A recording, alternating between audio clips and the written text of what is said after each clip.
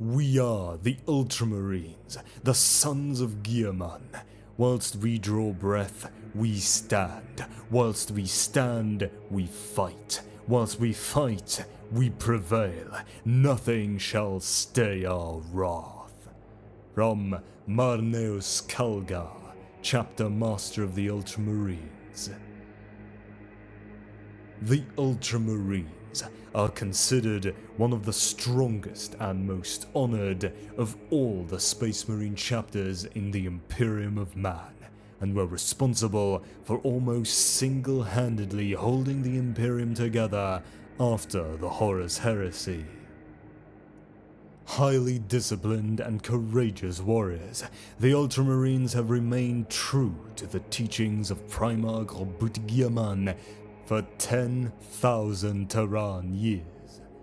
They reshaped the Imperium after the heresy in the time of rebirth on the orders of Guilliman himself as the Lord Commander of the Imperium and Imperial Regent. Now, the name Ultramarines is a nod to the chapter's galactic region of origin, its standing amongst the other Space Marine chapters and their role as the source for the gene seed of more chapters of the Adeptus Astartes than any of the other former First Founding Legions combined. The culture of the Ultramarines is loosely themed upon the culture of old Earth's ancient Roman Empire, as exemplified in their Astartes' high Gothic names and their strict adherence to the Codex Astartes, as well as the society of their homeworld of Makridge and the chapter's method of recruitment. The Ultramarines directly rule the sub-sector of space in the Segmentum Ultima of the Galactic East, known as Ultramar, as a fief of the Imperium, and their chapter master is also considered the Lord of Makridge and the Master of Ultramar.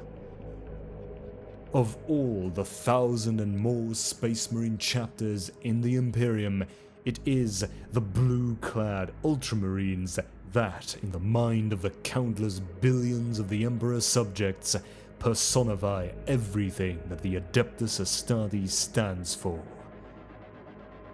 They and their many successor chapters have stood at the very forefront of the war against the traitor, the alien, and the demon since the very foundation of the Imperium. Across the domains of the Emperor, the Ultramarines are celebrated as heroic, virtuous, and noble defenders of humanity, their deeds recorded in devotional works the length and breadth of the galaxy. Even amongst the Space Marine chapters themselves, the Ultramarines occupy a position of special honor.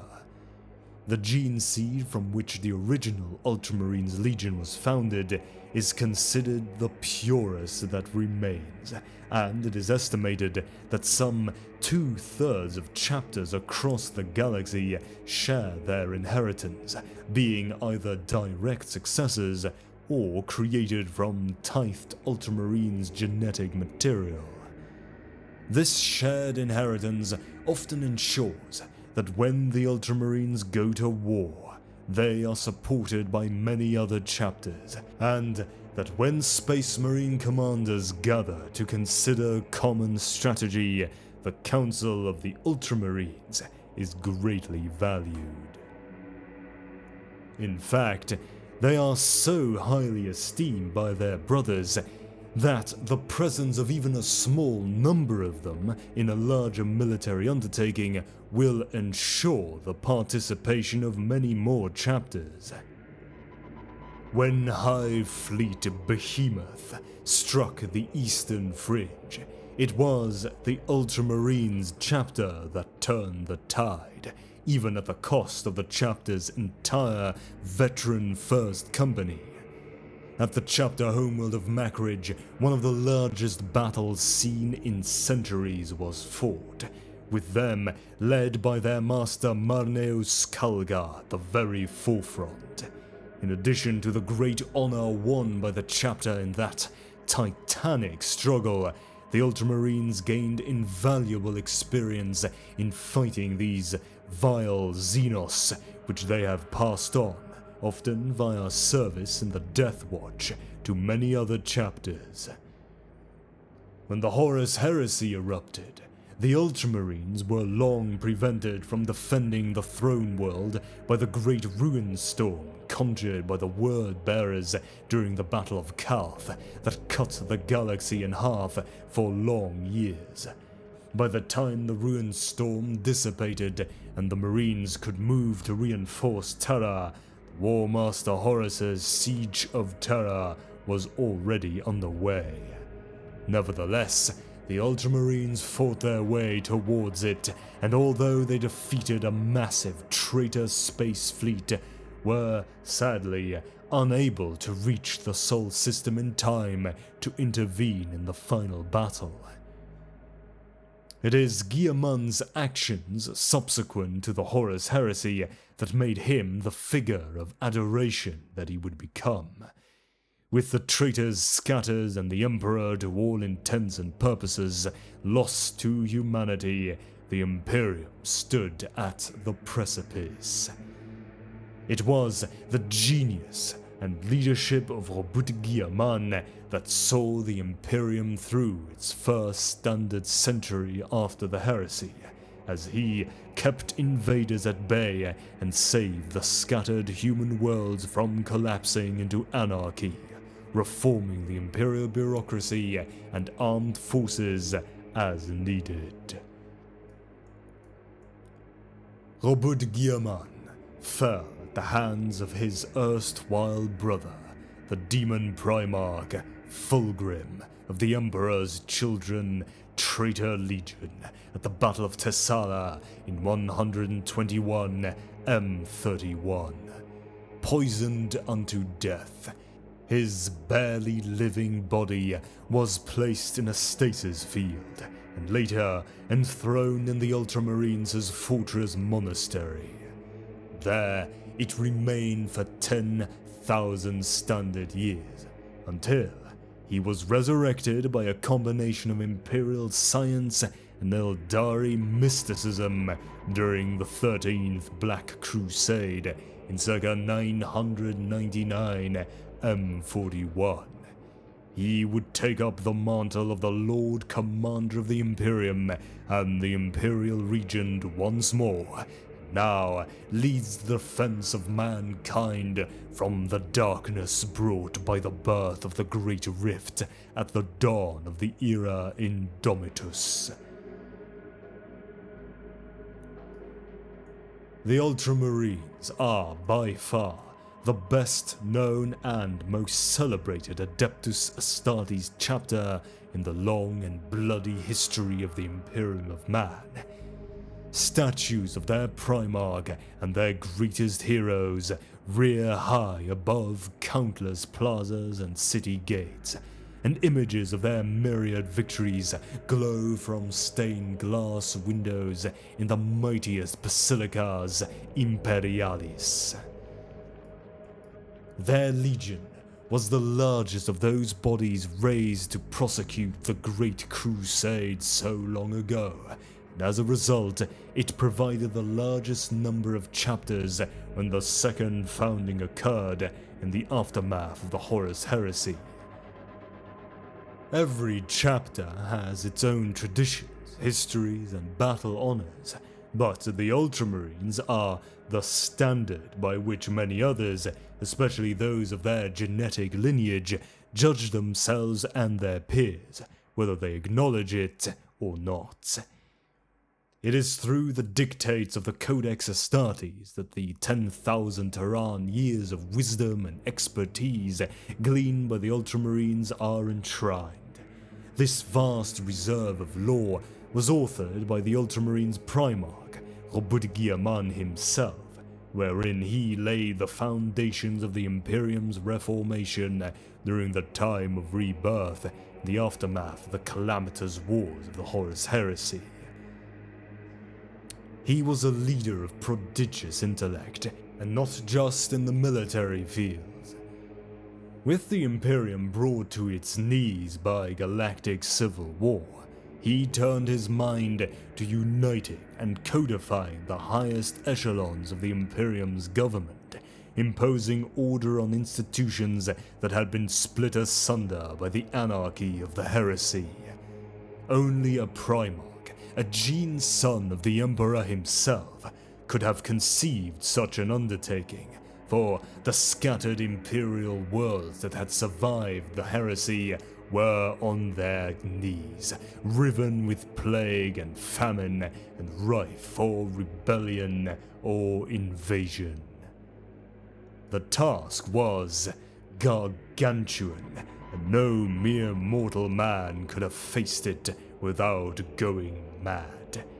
He offered leadership and hope, and he became a figurehead for the reborn Imperium. Countless billions came to know his name, and while he could never replace their beloved Emperor, he was a firm hand when it was needed most, and the Imperium endured. In committing his wisdom to the first volumes of the Codex Astartes, Guillermin must have known that he would not see his most cherished ambitions fulfilled. After all, none had ever imagined that a Primarch might know death. But the heresy had seen several slain or otherwise lost, and in the years that followed, more would suffer similar fates. When Guillermin was lost to the Imperium, he left behind him countless works of wisdom and insight, and the greatest of these was the Codex.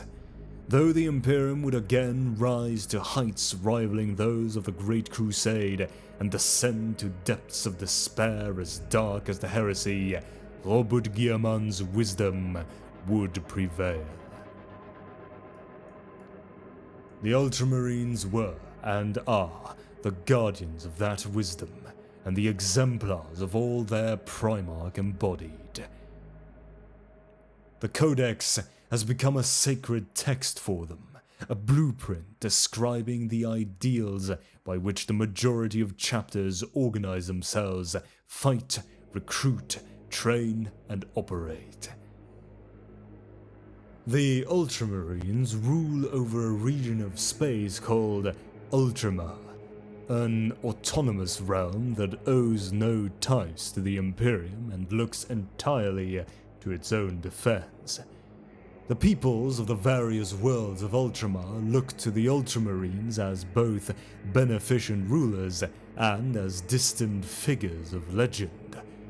While the vast majority of humanity will never even see a Space Marine, let alone speak to one, the people of Ultramar are more familiar with these mighty warriors.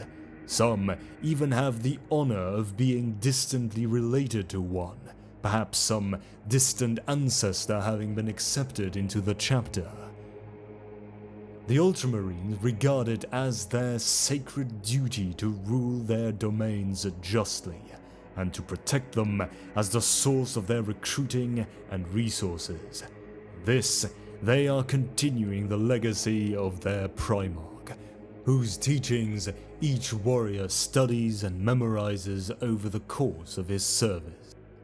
The Codex Astartes is such a vast body of wisdom that even the prodigious, genetically enhanced mental capacity of a Space Marine is taxed with absorbing it all. Yet the Ultramarines regard it as their duty to do so, and choose to eschew the blunt tool of psycho-conditioning in favor of learning every passage by remorseless study.